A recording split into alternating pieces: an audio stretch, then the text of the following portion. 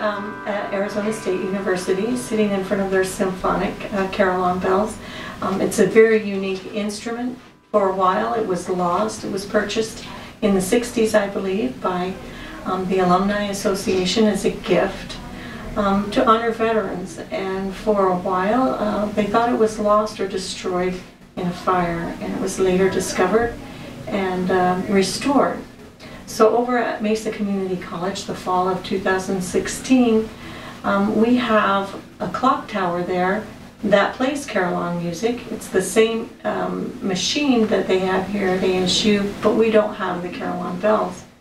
And so someone thought, wouldn't it be a great project if for the first time in 30 years we had MCC people from our community come over to ASU and utilize their machine and make a recording of our own selections and our own people playing this music, so we could have something new to broadcast from our clock tower that also broadcasts Carillon bell music.